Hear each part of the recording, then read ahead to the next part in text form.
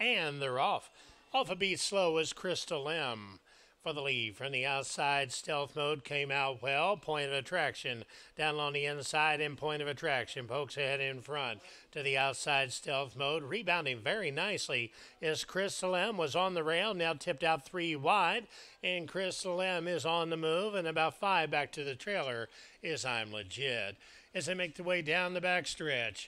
And with the lead, that is Point of Attraction. To the outside, Stealth Mode is now poised to pounce. Right behind, Crystal M is ready to pull the trigger. About 10 lengths back, we got I'm Legit opening quarter 24-4. They're almost 3 across the track. Inside, Point of Attraction. To the outside, coming on is Crystal M. Right between runners is Stealth Mode. 3 across, and then a gap back to I'm Legit as they pass the quarter pole and set down for the stretch drive.